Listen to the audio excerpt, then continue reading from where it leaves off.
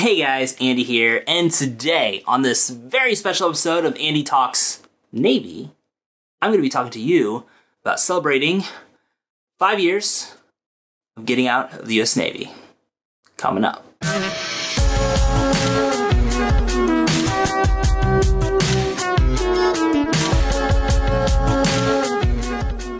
Alright, and we're recording.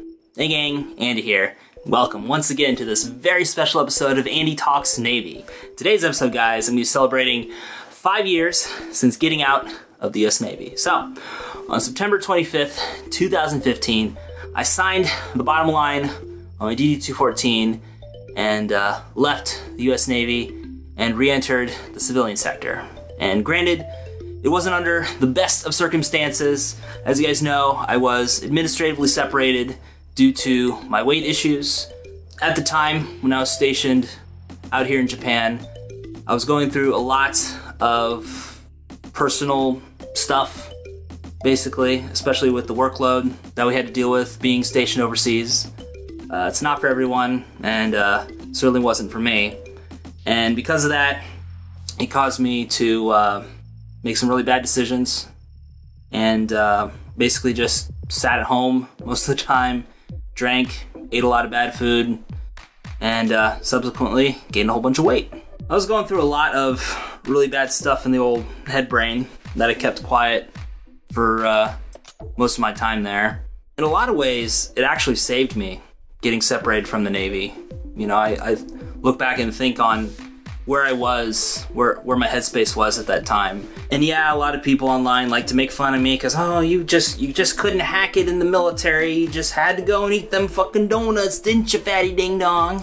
But really, if I hadn't gotten administratively separated from the Navy, I think it would have ended a lot worse. Because there's a lot of times I was feeling very suicidal and I wanted to just basically leap off of my balcony 6 floors up.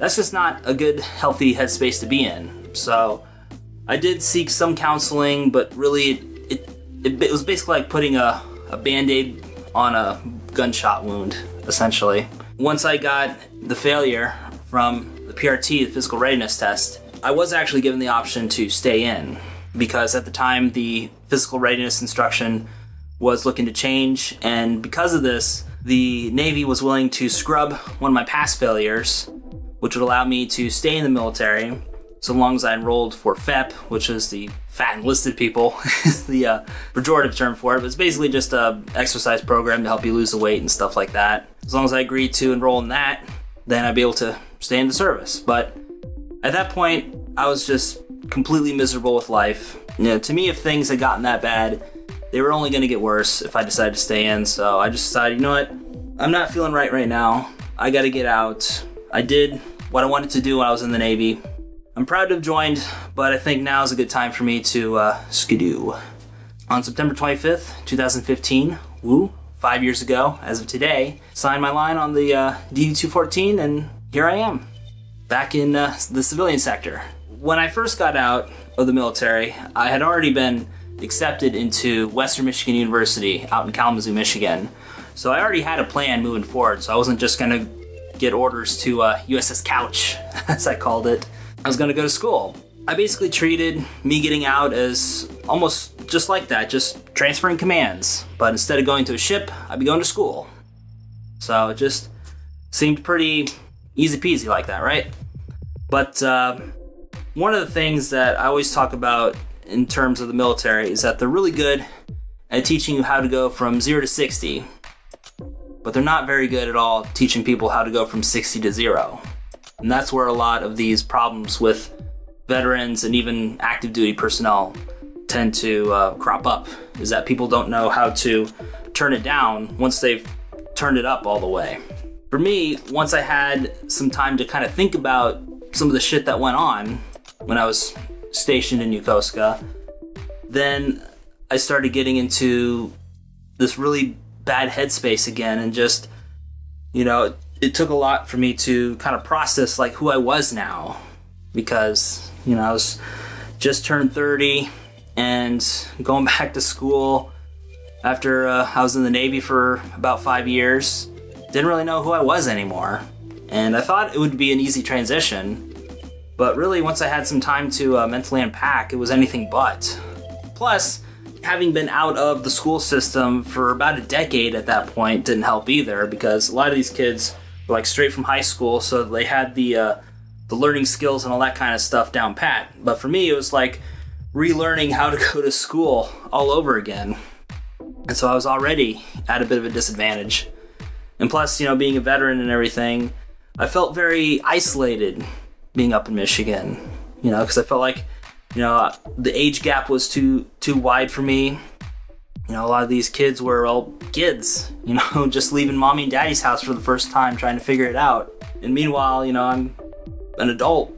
I've had some experience in this, and to me it's just another day.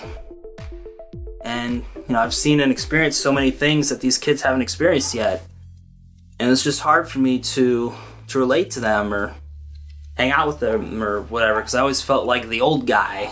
It's like the how do you do, fellow kids? And so I just kept isolated. Obviously I kept in contact with friends and family on like Facebook and Twitter and such, but for the most part I didn't really see a whole lot of people one-on-one in the IRL, and that also helped compound more of my mental health problems. It got to the point where I was feeling a lot of anxiety attacks, where I didn't even want to go to class. Like, I'd just be sitting in a ball just crying for no reason. In a couple hours I'd be feeling fine, and I'd just kind of look around like, the fuck just happened? Was that me? Eventually decided to take a break from college at the end of 2017 to stay with my parents for a little bit to work on a production company out in Ohio called Leading Line Productions. Over Christmas break, we were talking about some things. They were looking to get into the video business, but they didn't really know how to edit. And at that point, I was doing some freelance video editing for some friends and stuff. So I kind of knew a little bit as far as that goes. And plus, I've been doing YouTube videos for over a decade at that point. So I kind of had an idea of what I was doing as far as that goes. And to me, it just seemed like right place, right time. I was just feeling really burnt out with school, needed a break to kind of gather myself again. And here it was. And plus, it was a good chance for me to hang out with my folks, especially as an adult. You build a different type of relationship with your parents as an adult versus when you're a kid. And it's definitely something that I don't take for granted. During that time, we had a lot of fun learning how to present things to different companies. Our plan was to basically just do like real estate housing tours. So instead of just, taking random little pictures, we would do like full house tours with video and everything.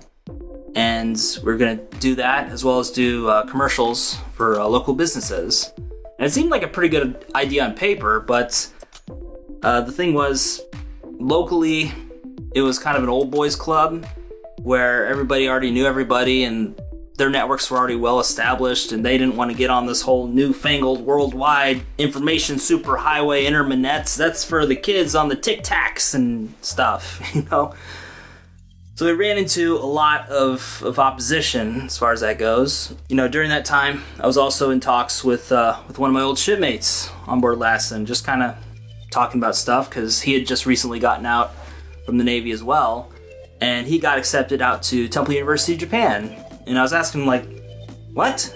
Because I thought at that time that the GI Bill couldn't be used for overseas universities. But because Temple University, Japan's main campus is in America, it's essentially an American university. So there's no difference between going to the Japan campus versus the American campus as far as financials and stuff go. So it kind of got the ball rolling for me, and just kind of thinking like, just kind of thinking about, maybe I could finally go back to Japan, because I never really wanted to leave Japan per se. Even when I was stationed out in Yokosuka, I just didn't want to be in the Navy anymore. Thought that, I'd just go back to America, get my degree, come back to Japan as an English teacher, and figure it out from there. But when I saw the opportunity to study abroad in Japan, I was like, kind of got the wheels turning. But at the time, my GPA was just absolute dog shit. So I talked with my brother, who was stationed out at Fort Bragg at the time. He said, yeah, just come live with me for a little bit, knock some creds out, and get back to Japan, you know? So he was super chill with it. And that's exactly what I did. Went back to college out in North Carolina for about a year. Built my creds up, saved up some money, got accepted to Lakeland University, Japan, out in Shinjuku, in Tokyo. And I've been here ever since the end of 2019. Honestly, I don't regret a thing. You know, there's some things looking back I kind of wish I did, like obviously applying to either Temple or Lakeland right out of the Navy. I mean, shoot, I was stationed in Yokosuka. I could have just took a train up and talked with them in person. You know, for me, I think everything happens for a reason. You know, had I got accepted to Temple or Lakeland right away, you know, I might not have had the motivation to stay in Japan as much as I do now.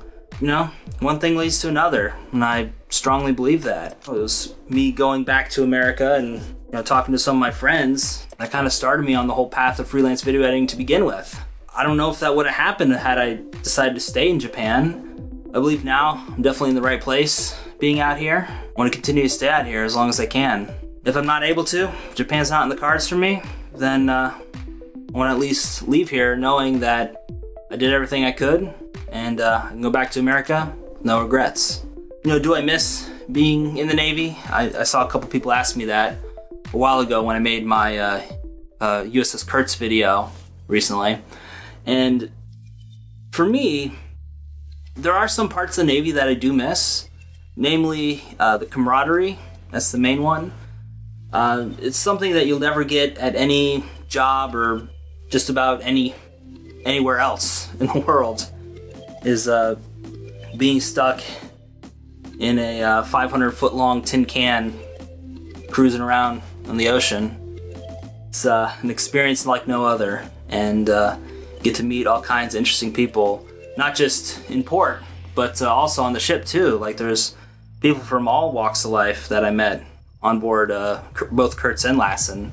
You know, really gave me a newfound respect for cultures outside of Mercer County, Ohio, and really opened my eyes to the world. And to me, that's priceless. In addition to that, obviously, getting out of Mercer County, Ohio, seeing the world and everything, it was nearly impossible for me to do that where I was at that time in my life, you know, being a college dropout with the American recession in full effect out there in Ohio. Like, I couldn't even get hired at McDonald's or Walmart or anything, you know, and I didn't have any future job prospects at that time, so probably would have ended up in some egg factory or something, and that'd have been my life.